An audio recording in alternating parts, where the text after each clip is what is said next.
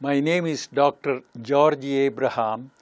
I am a consultant kidney specialist at the Madras Medical Mission Hospital, Chennai, and a professor of medicine at the Pondicherry Institute of Medical Sciences. I would like to highlight on kidney disease in this country. There are two types of kidney disease. One is acute kidney injury. We call it as acute kidney injury because the kidney disease resolves in less than 3 months. And the next entity is called chronic kidney disease, whereby it is a slowly progressive scar in the kidney, which is often asymptomatic and is irreversible. It is believed that in India, which is the second most populous country in the world, we have 17% of the population do have chronic kidney disease, as we published an article about kidney disease in different regions of the world in Lancet in 2016. And this highlights the fact that majority of the chronic kidney disease in India is not diagnosed. The Chronic Kidney Disease Registry of India, which was published in 2010, shows that 31% of the chronic kidney disease in India is as a result of diabetic kidney disease. We know that we have about 60 million diabetics in this country. So it is possible that every third diabetic can develop chronic kidney disease over a period of 15 to 20 years when they have diagnosed with diabetes. Now, let me just go back to the treatment available for chronic kidney disease. Every year, nearly 200 people per million population of our country develop end-stage kidney disease. End-stage kidney disease stands for terminal kidney failure, where you need either dialysis or transplant to be alive and to continue your life. So both dialysis and transplant are life-saving treatment to help the people with kidney disease. Now, go back to the early part of kidney disease. It was recently a group of people were invited to Mexico City, and I was there from India to form the guidelines and consensus for early detection and treatment of chronic kidney disease. And the group included about 60 people, and it comprised of people with chronic kidney disease, the transplant patients, economics, and social workers, kidney doctors, and people from other walks of life. The organization which sort of promoted this initiative is called KDGO. K stands for Kidney Disease Improving Global Outcome. So KDGO is an establishment which gives guidelines for various kidney disease.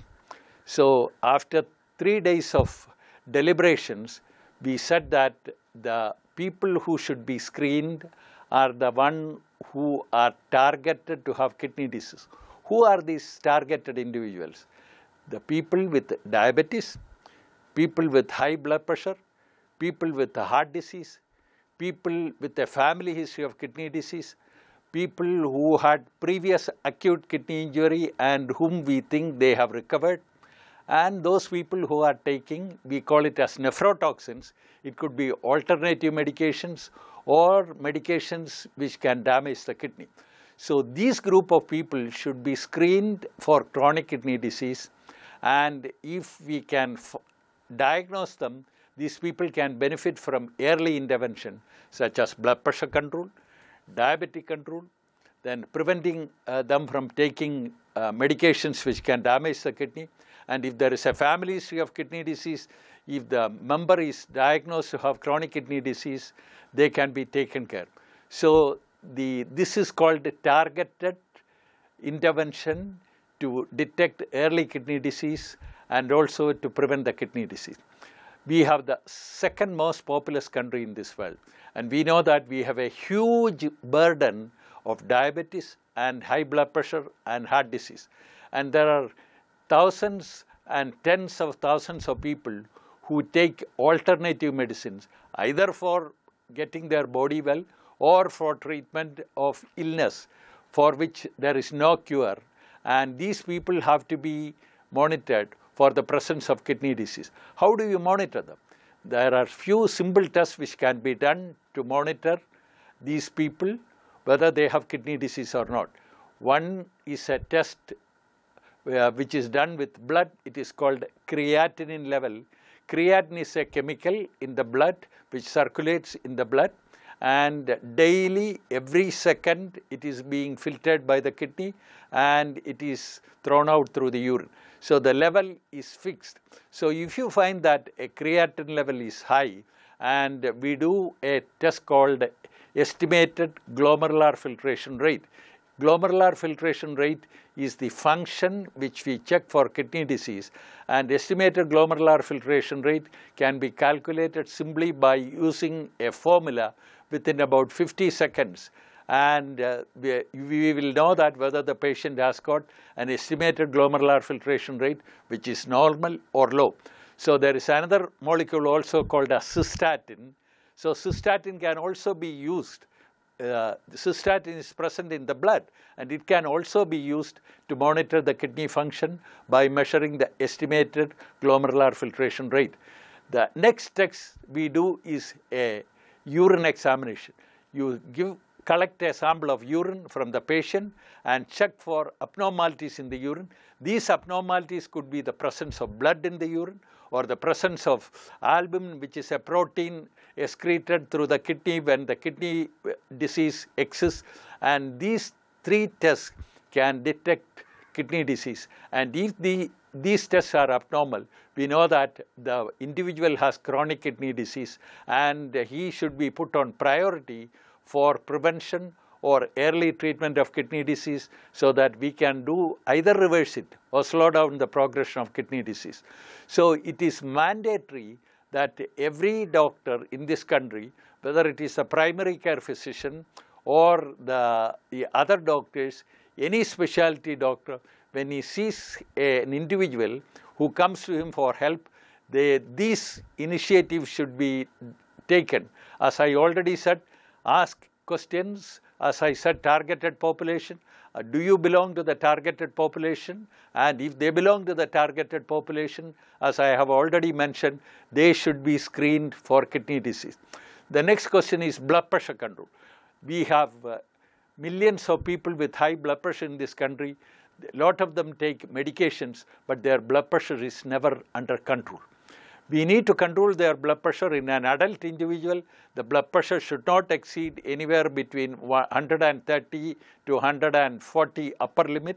And if it can be brought below 130, if it can be tolerated by the individual, this is well and good.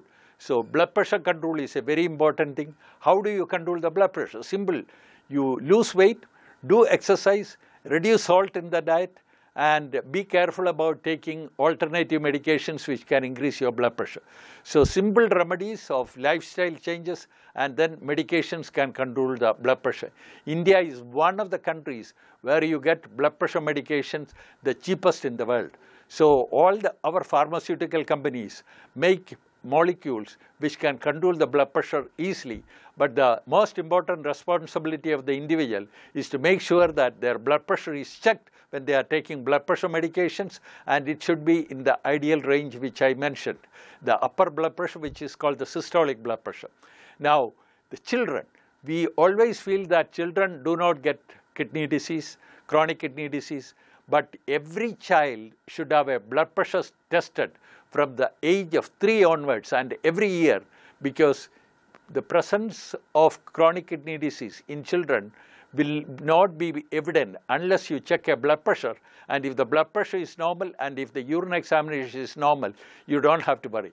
But in children, the high blood pressure is mostly due to presence of chronic kidney disease which hasn't been detected early, and most of the time it is due to a congenital abnormality present somewhere in the kidney or in the bladder or somewhere lower down in the urogenital tract. So please make sure that every child should have a blood pressure checked from 3 years onwards, and appropriate recording should be made, and the responsibility falls on the parents as well as in the school teachers. So every school should have a blood pressure check done on their students every year to make sure that the blood pressure is normal in children. So there are various other aspects of chronic kidney disease. The chronic kidney disease is divided into 5 stages. And stage 1 and stage 2, most of the time, people do not have symptoms, as I already alluded to. Symptoms start developing when the kidney disease is advanced. Stage 4, when the kidney function is less than 25%, and stage 5, when the kidney functions are less than 15%. So most of the patients who come to us are either in stage 4 or stage 5 because they were never aware that they had kidney disease. So the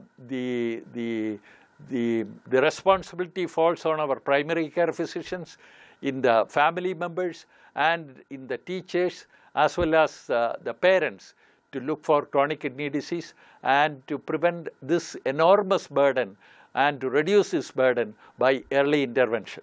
Thank you.